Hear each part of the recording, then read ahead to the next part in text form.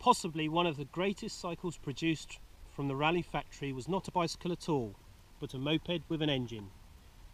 A bicycle with an engine and pedals was the ultimate definition of a moped. And probably the most iconic of all was the Raleigh RM6, also known as the Raleigh Runabout. The Raleigh Runabout was produced in red, white and blue to be a truly British icon of the 1960s. Here is a rare opportunity to see them together. The engine was based on a French design under license, but Raleigh did make their own modifications to models to make them unique to the British market. Raleigh mopeds were made from 1963 and production stopped in 1971. Today, in the 21st century, electric bikes can be seen to have evolved from these types of mopeds.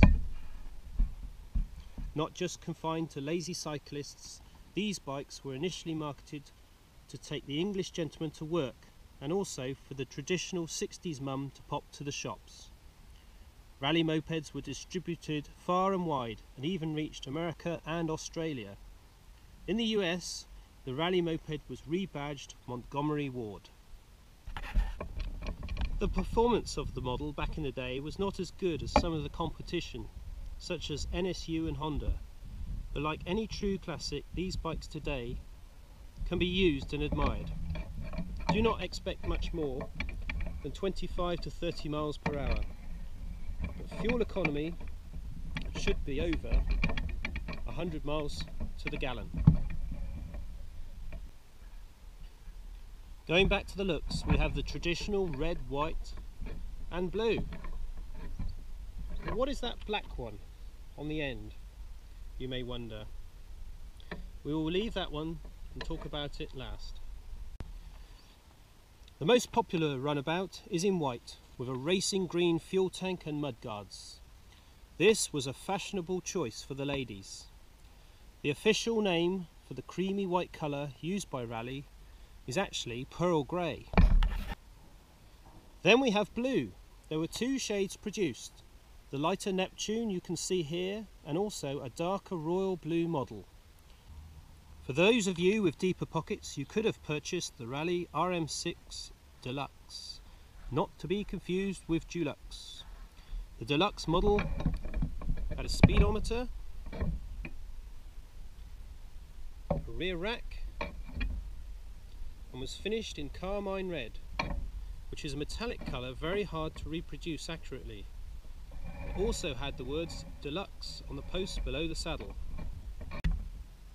The RM6 Runabout was distinctive, with front forks with bicycle brakes, a single saddle, a belt-driven centrifugal clutch engine and a fuel tank positioned over the rear wheel. Last but not least, we haven't forgotten the black sheep of the Raleigh RM6 gang. This was known as the Raleigh RM6 Pop. It would have had Pop instead of Runabout on the chain guard covers. Legend has it that at a board meeting the decision was taken to axe the Raleigh Runabout. If only they had known about the 70s fuel crisis about to hit. All remaining Runabout parts were to be taken out of picking bins to make up whole bikes. These bikes would be sprayed black as quickly as possible and sold off as a cheap Raleigh Pop. This means that today there are not as many surviving Raleigh Pop models. This one that you can see here has front forks which are a different colour. This is probably original, as the bike was made up from parts of what was left over.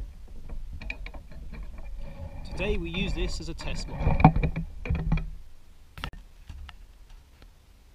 I hope you enjoyed listening to my little history on the Raleigh RM6 Runabout, and I do hope this helps anyone who is lucky enough to own one or find one. Please do like and share my YouTube channel. Thank you again.